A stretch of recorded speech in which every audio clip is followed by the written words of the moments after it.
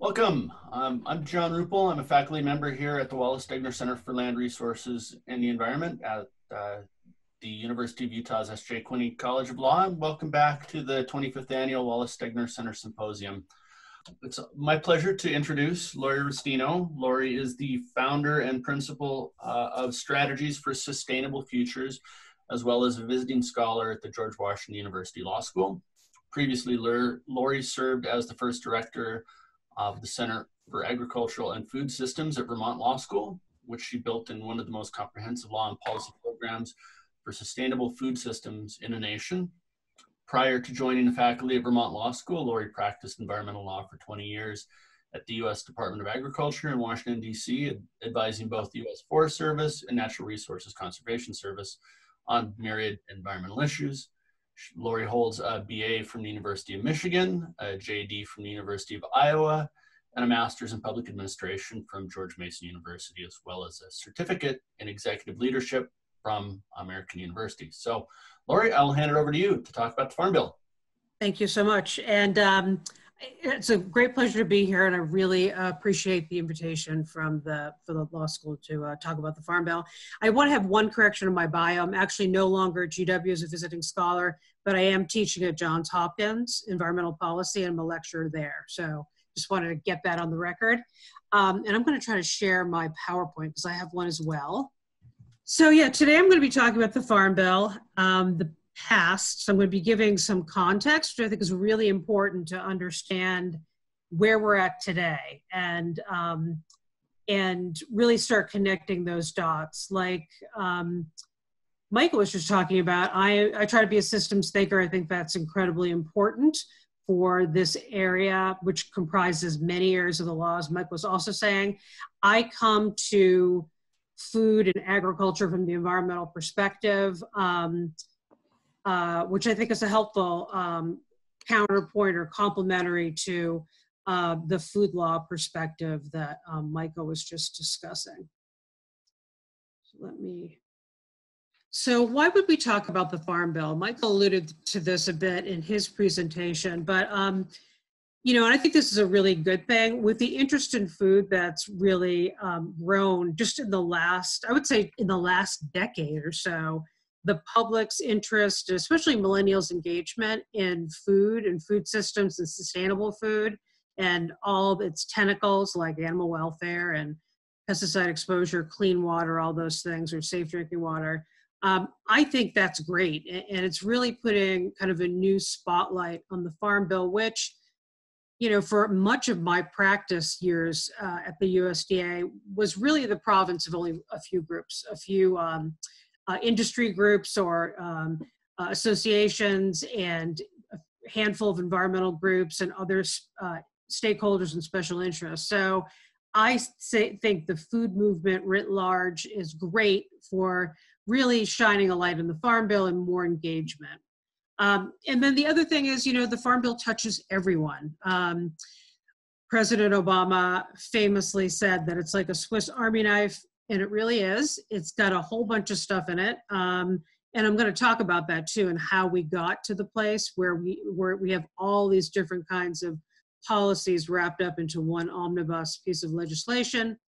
And lately, because, I was thinking about this presentation, I started my career actually as an attorney for the Forest Service, and most of my work was out west. The idea of land, or our conceptions of property, the relationship between especially the Western states and the federal government is quite a bit different than in the East. So I started thinking about the Farm Bill too as a lands bill. So I'll touch upon that later on in the presentation, but I thought I'd mention that now to kind of maybe prime the pump a little bit. And also, as Michael alluded, it's actually a unique legislative vehicle because it's passed every 4 or 5 years. It's a sizable amount of policy that lasts, more than a yearly appropriation, which means that its policies can be quite impactful, sometimes in a good way, sometimes in a not so good way. The other thing about it is not only does it authorize, but it also has significant appropriations. And normally, as you know, with legislation, you have to have both authorization appropriations, and they tend to be separate processes. But that's not the case for a large chunk of the Farm Bill. So again, it can be very highly impactful because of that. So as I noted before, I'm going to cover kind of the origins and development.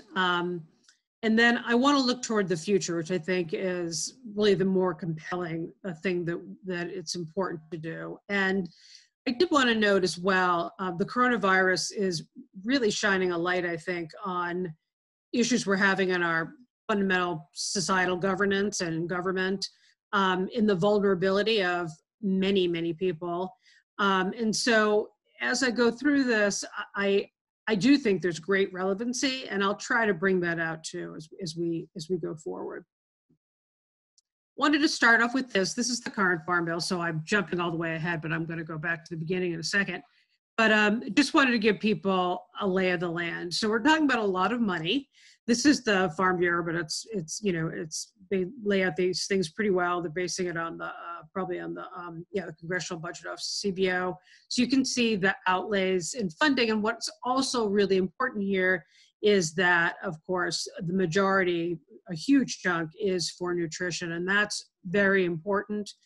The traditional coalition that would pass the Farm Bill every 4 or 5 years, as Michael noted, used to be essentially liberal urban congresspersons and then more conservative rural congresspersons. And that, over the last couple of Farm Bills, has actually eroded. And there has been, I think, and rightly so, some debate regarding whether or not that fundamental coalition has gone by the wayside and whether we should be rethinking how we address these policies. Oh, I do want to say one last thing about the spending. So you'll see that there's a 5 and a 10-year baseline, and that's because even though the Farm Bills generally only last 4 or 5 years, some have actually lasted 6 years, the spending can go beyond that 5 years because of the nature of the agreements or the partnerships or whatever financial assistance is going out. And that's why you see those 2 baselines. So as I used to joke around with my students, if I ask you a question in my class, you get generally have a 50% chance of getting it right if you just answer FDR. So we have to look all the way back to really the Great Depression to see the roots of the current farm policy.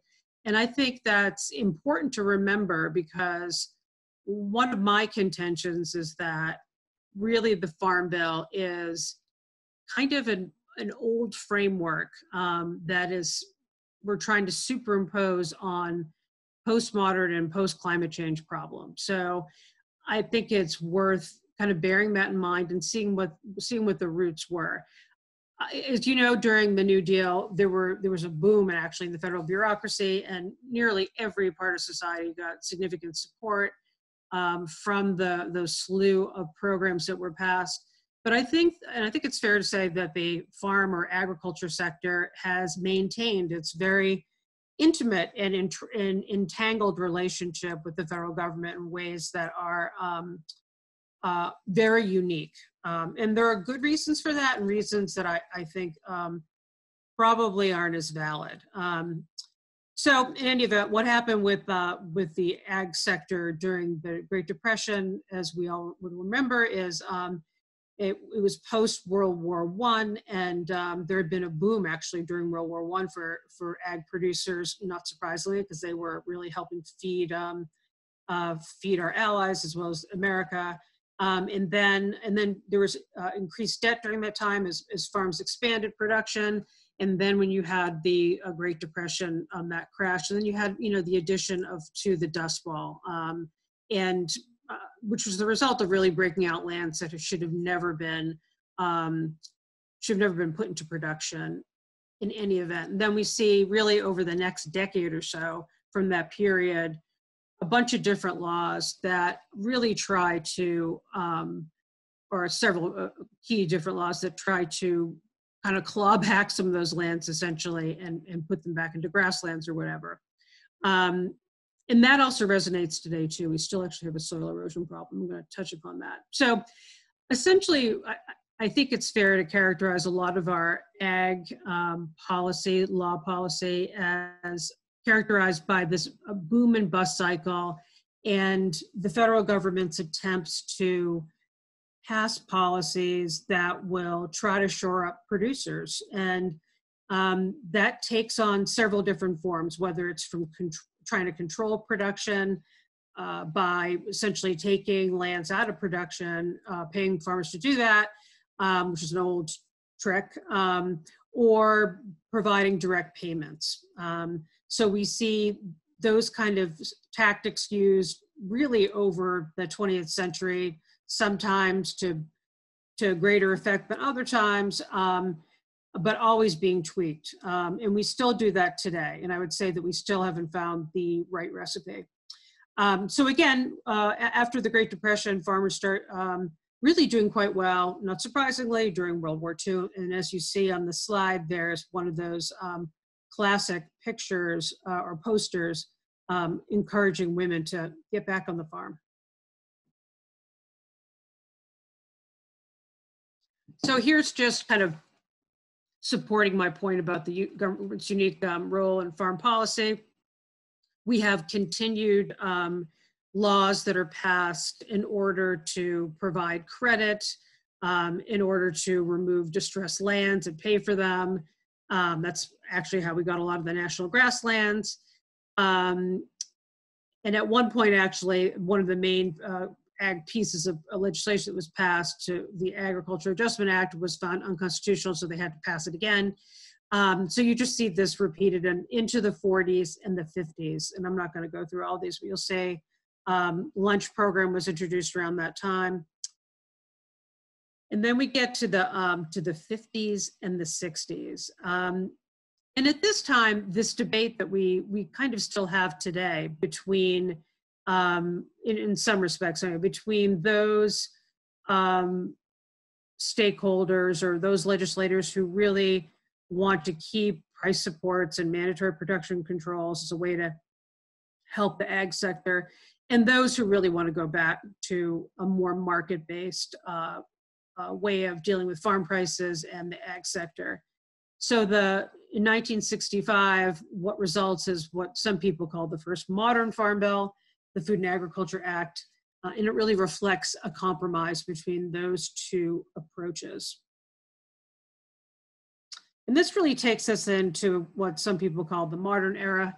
And then we have really farm bills passed pretty much between every 4 and 6 years, all the way through till now. There are a couple of really important farm bills that I wanted to mention or call out in particular.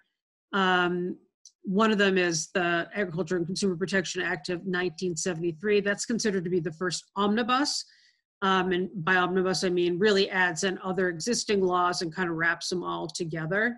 And I'm going to go over just in next, actually, how the Farm Bill really is a creature of accretion, not so much of planning or strategy.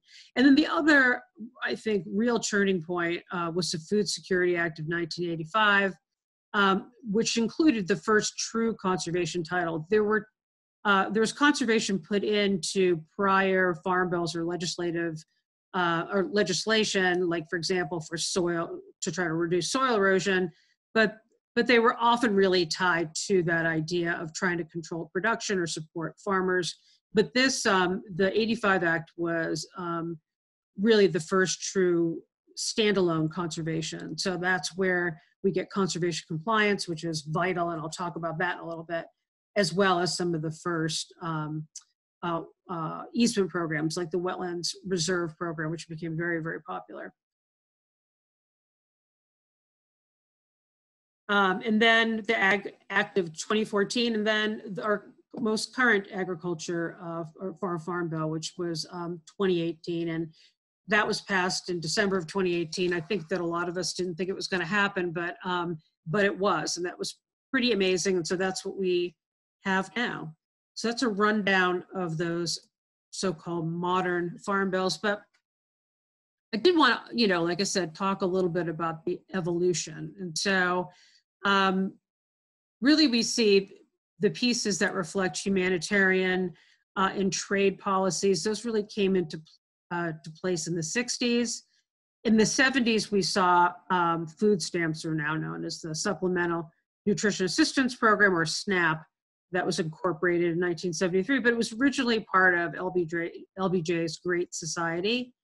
The 80s, as I noted, were the conservation programs, and those would actually grow until the mid-2000s, and now they've really stabilized. In fact, in the last Farm Bill, there was a great fight to actually try to keep them funded at a reasonable level. And then the 90s, where we saw credit, research and extension, and rural development. Credit's been around for a long time, as you saw in those earlier slides, especially because, during the Dust Bowl and lots of farmers going bankrupt. But then one of the more modern case of farmers going through bankruptcies is really in the 80s, where people became more aware. And that's one of the reasons, actually, I think in the 85 Farm Bill, we managed to get conservation in there. And that's really kind of where Farm Aid came. A lot of people know Farm Aid. And I'm going to talk about bankruptcies again, because the economic situation of a lot of agricultural producers is still a very, very important issue that has reverberations today. So the loan programs, they've been with Farm Bill, or a version of Farm Bill for a long time now. Incorporated research and extension. These are old programs. That's why we have actually the extension programs in land-grant universities going back to the Morrill Acts in the late 1800s.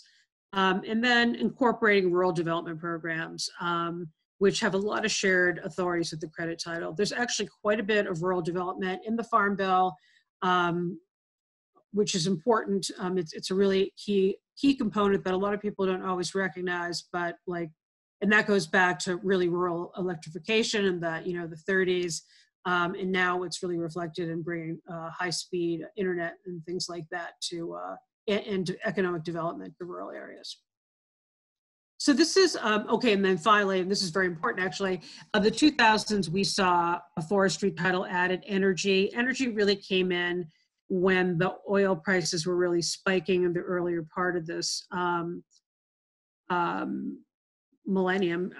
And so we saw, and this is really where corn ethanol started to come in, and a real tie-in with the energy department's appropriations.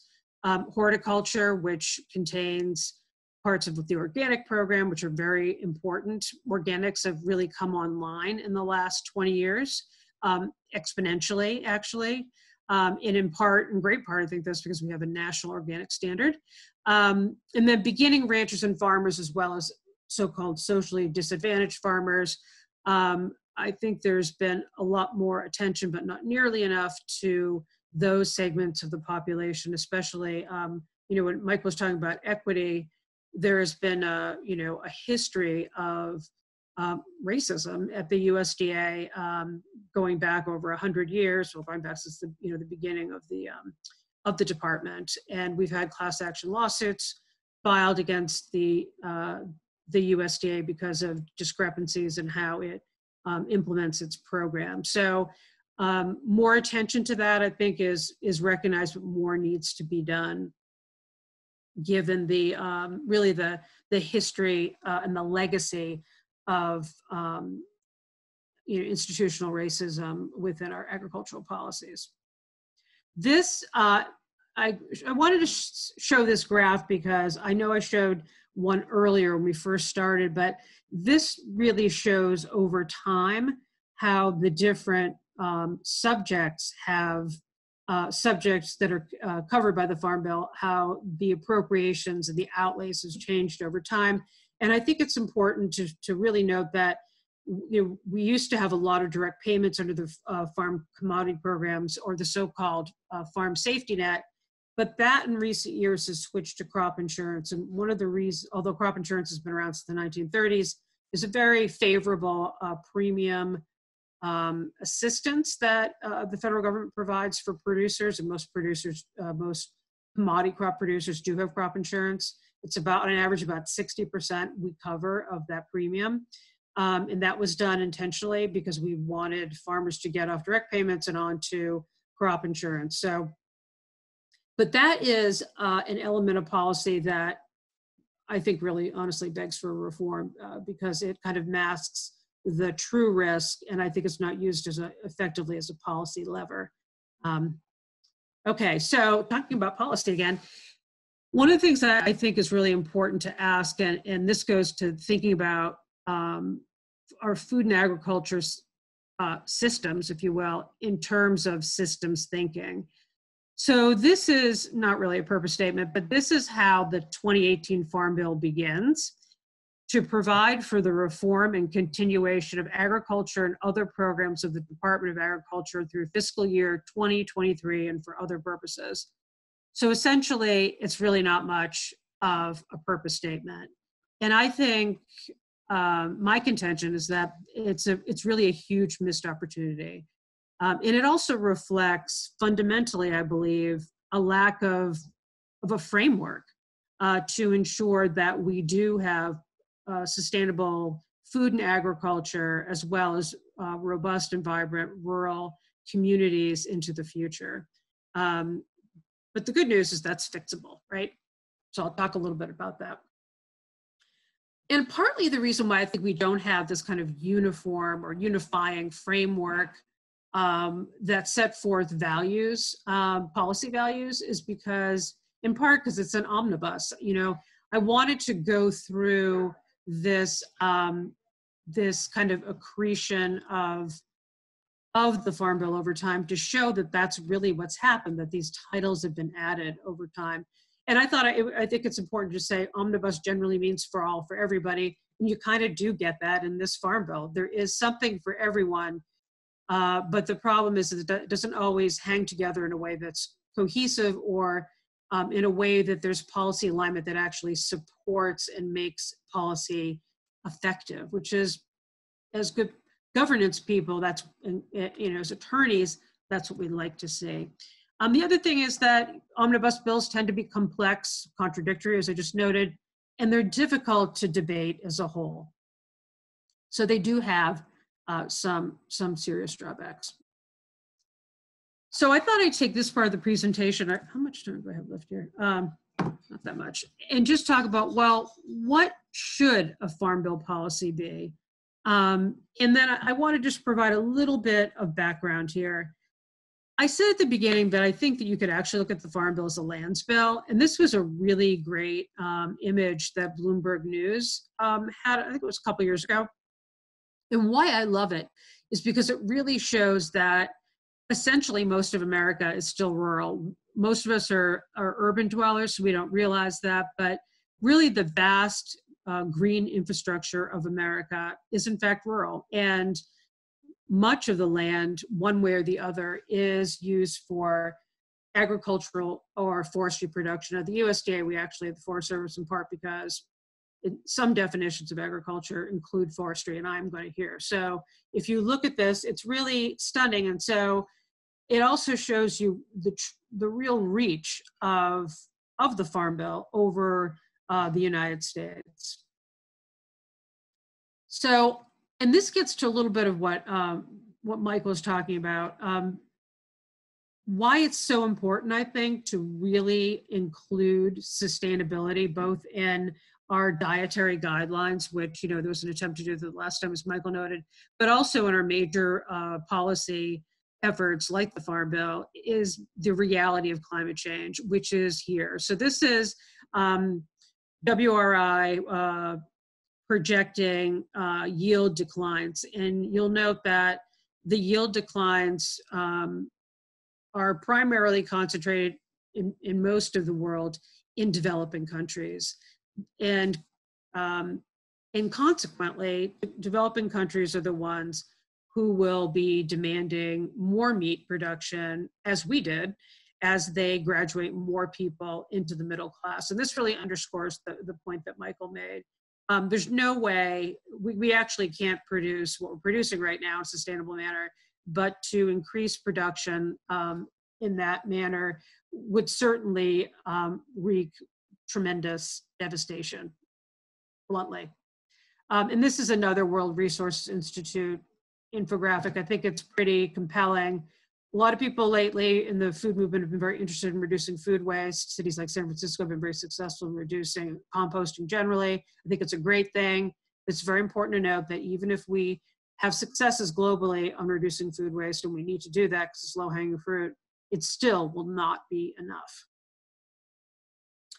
And I want to just briefly go over resource concerns as well. So this is a USDA infographic of the United States. It shows over from 82 to 2012 soil erosion. And why I wanted to bring this up is because, despite the fact that we're, nearly a century past the Dust Bowl, we still lose about almost 1.7 billion tons of topsoil, mainly from farming, every year. And partly where it goes is places like the Gulf of Mexico, and or the Great Lakes, or Chesapeake, or I'm up in northern New England, so Lake Champlain. So we're losing a lot of nutrients in a lot of areas, even though we spent a lot of money on trying to improve environmental outcomes, especially under the Farm Bill, under the conservation title. We have not been able to make significant strides in addressing the environmental harms from ag production.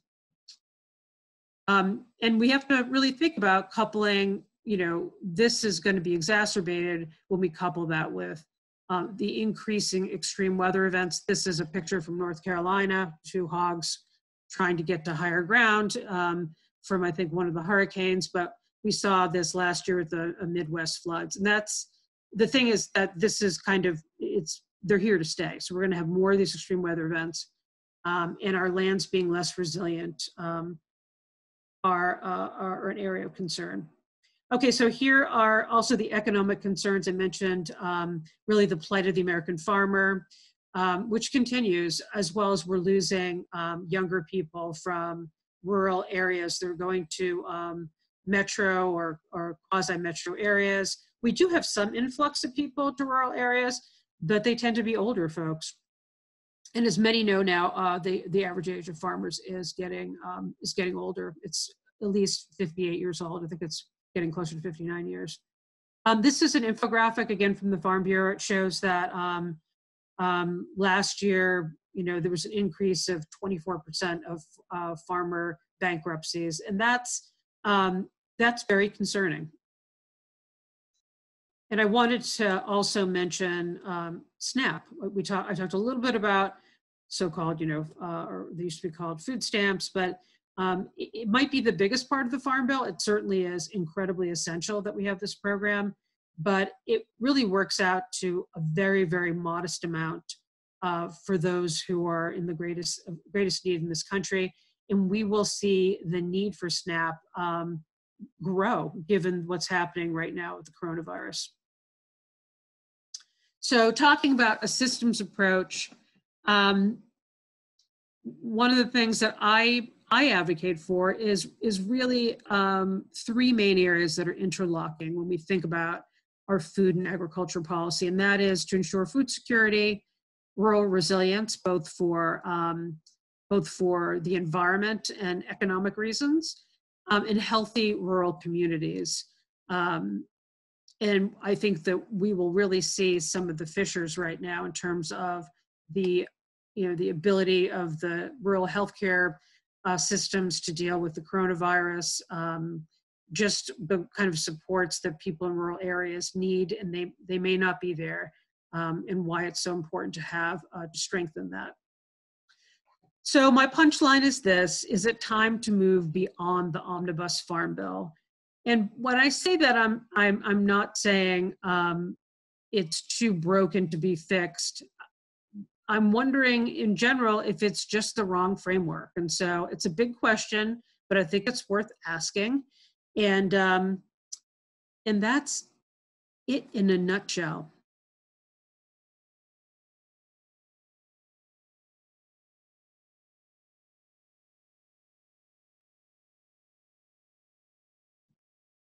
I appreciate people's time. Oh, great. And yeah, and I'd love to have any questions that you might have. Thanks, Laurie. I apologize for the delay there. I was having some technical issues on my end. You touched on the coronavirus a little bit, but we haven't really dug into that, and it's obviously on people's minds. Mm-hmm. What relevance, if any, does the Farm Bill have on helping society respond to the economic and social dislocations that are on the way? And how do you see that playing out?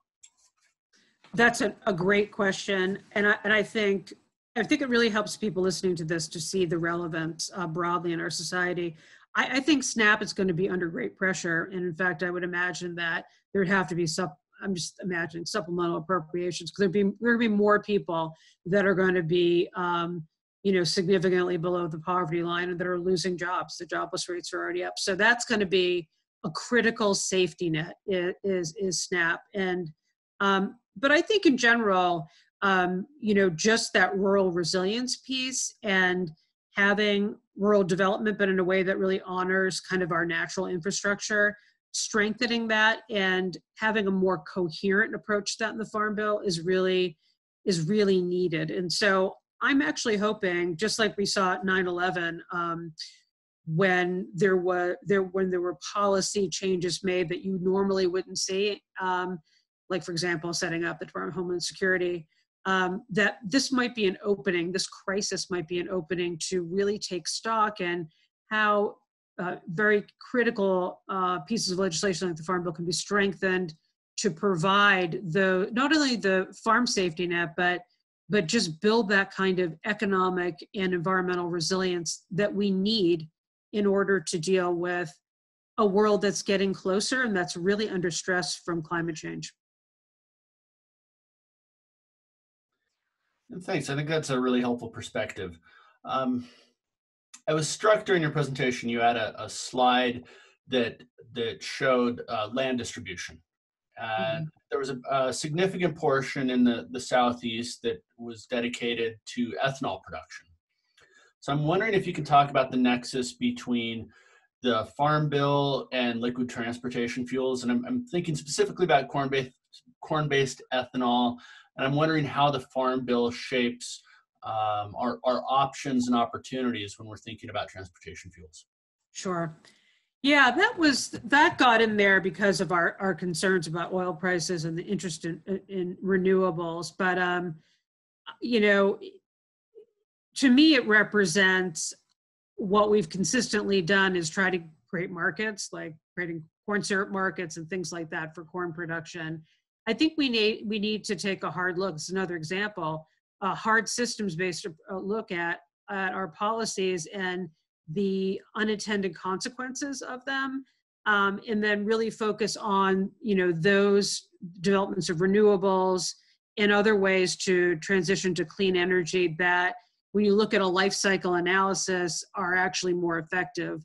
And we need the places that we grow corn. Those are our key. It's not really in the Southeast, although there is some. It's mainly in the Mississippi Basin, especially Iowa is our top corn producer. But we need those lands for food production, actually, and a huge chunk of corn production goes to either livestock feed or into ethanol, and not as human food. Great. I'm wondering if you could talk a little bit about the Clean Water Act as well. The Farm Bill contains provisions accepting certain agricultural practices from the Clean Water Act. And could you talk about how those two really important laws fit together? Yeah, in fact, we only have so much time this afternoon. I gave the conservation title short shrift, and normally I would lavish a lot of love and attention on it, but I wasn't able to do that today.